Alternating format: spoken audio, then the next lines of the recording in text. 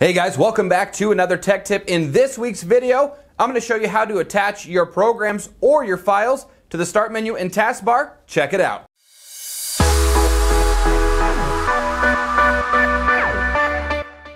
So just a few things before we go on over to the computer, I just wanted to disclose these instructions are going to be on a Windows 10 machine. However, they very closely resemble the instructions for a Windows 7 machine or even a Windows 8 or 8.1. So first we're going to look at how to pin to a taskbar, and then we're going to look at how to pin to your actual Start menu. Find the program that you use a lot that you want to actually be able to make available for quick access. So I'm going to go into the Start menu here. You do see I have a few of them already pinned to my Start menu, but I'm going to find, let's do Adobe Premiere. As you can see, if you right click on it, it'll give you the option to pin to the Start menu. So if you left click on that option, you're going to notice that it pinned it to the Start menu. Again, that instruction or those will vary slightly, but overall the same if you're on a different operating system. And then of course with Windows 10 or Windows 8, you can actually move these wherever you decide to.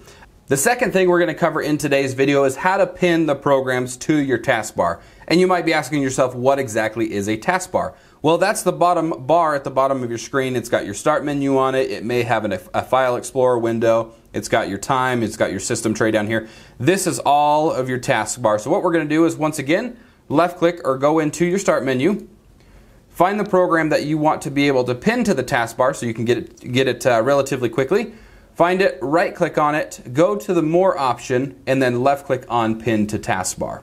As you can see, the icon now shows up down here on the taskbar. You can do that to virtually whatever program you like, and then if you ever end up not wanting to have it down there, once again, just come on down, right click on it, and then click Unpin from Taskbar. Once again, thanks for watching that tech tip. Hope you loved it. If you did, share it, give it a thumbs up. Leave any kind of comment or feedback in the comment section below the video. Don't forget to hit the subscribe button while you are down there, and we will see you next time.